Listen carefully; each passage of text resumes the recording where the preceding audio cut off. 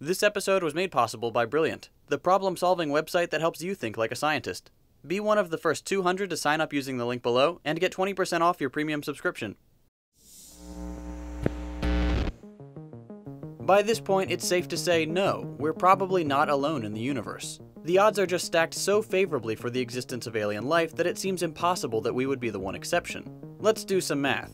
There are potentially 500 billion planets in the Milky Way alone. If just 1 in 10,000 of these planets could support life, that's still 50 million planets in our neighborhood that have had plenty of time for life to develop, considering many of them would have had a multi-million or even billion-year head start. Of course, we haven't found any solid evidence of alien life yet, which is the basis for the Fermi Paradox. With so much potential for life in our galaxy alone, surely we would have seen something by now. The Fermi Paradox has many proposed solutions, including terrifying space phenomena like gamma-ray bursts, which we've covered on this channel before. In this episode, we're going to work from the assumption that the universe is full of life, and consider some of the reasons we may not be able to find it.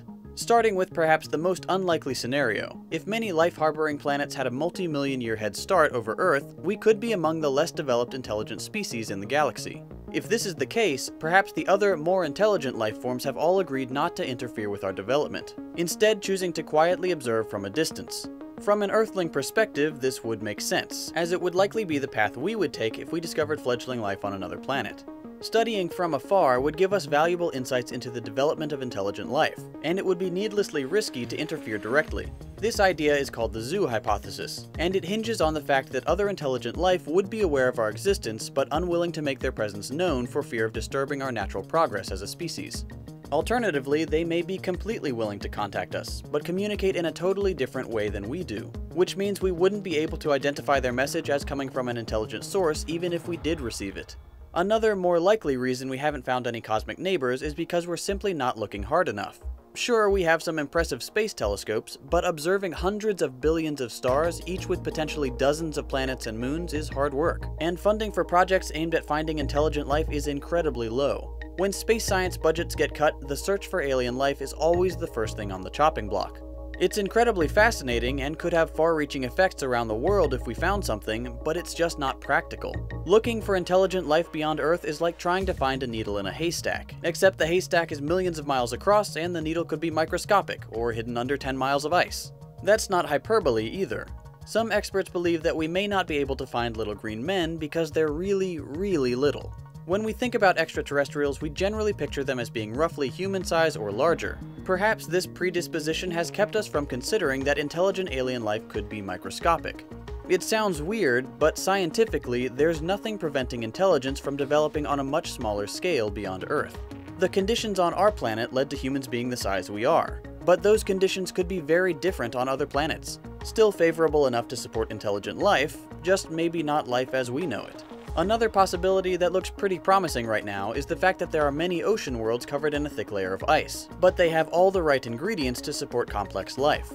Take Europa, for example. This moon of Jupiter is very similar to Earth in that it's thought to have a molten iron core, a rocky mantle, and a giant salty ocean. Constant hydrothermal activity on the seafloor heats the global ocean and provides nutrients to support life. Observe these hydrothermal vents on Earth and you'll always find swarms of living creatures. This makes Europa potentially the most promising place in the galaxy to look for life. The only problem is, there's a 10 to 15 mile layer of ice covering the entire ocean. This makes it exceptionally difficult to observe the conditions of the subsurface ocean in any detail. As far as we know, there could be entire nations of intelligent aquatic beings beneath the surface, living their lives completely unaware of the existence of anything beyond their watery domain. This poses a bit of a problem. If we want to really study this massive ocean, we'd need to land scientific instruments on the surface and start drilling. This could contaminate the moon with microscopic life from Earth, or conflict with the zoo hypothesis if we did find intelligent life. The question we need to ask in this scenario is it worth the risk? There's one more possibility worth mentioning, and it's one that often gets overlooked. We know that planets like Earth are good candidates for harboring life. We also know that Earth is part of the first 8% of Earth-like planets to form after the Big Bang. Assuming life can only exist on Earth-like planets, the odds are very good that humans are the first intelligent life in the universe, or at least one of very few examples. If this is the case, we have an incredibly important task. In order to protect what little life there is in the universe, we would have to ensure that we don't destroy ourselves on the path to greater things. We would need to overcome our destructive human nature and keep a watchful eye on the stars to detect any fledgling civilizations that may begin to form. That being said, even if the galaxy is full of life, we may never find it, especially with our conventional technology. There are simply too many stars to observe carefully enough to determine if their planets and moons could support life. We're still not sure about whether or not Mars once hosted life, and it's one of our nearest neighbors which we can study relatively easily. Now imagine doing that for hundreds of billions of planets, all farther away than we could ever hope to reach in 100 lifetimes. We know life is likely out there, but we'll probably never find it. The math just isn't on our side. To understand exactly why it's so unlikely we'll ever discover life beyond Earth, you need to have a good comprehension of the concepts we discussed in this video, mainly math and astronomy, which you can learn through Brilliant's excellent class Worlds Beyond Earth. Brilliant is a problem-solving website that helps you think like a scientist and build a deeper understanding of complex topics.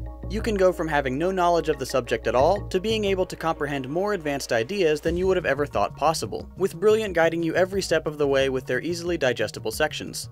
As you progress through the classes, when you answer a question incorrectly, you can always correct your misunderstandings and get a solid grasp of each topic, because Brilliant will explain exactly why it's wrong. To support Second Thought and learn more about Brilliant and truly build your understanding, visit brilliant.org/secondthought and sign up for free. I use Brilliant myself and I can personally give it my highest recommendation, so be sure to check it out by following the link below.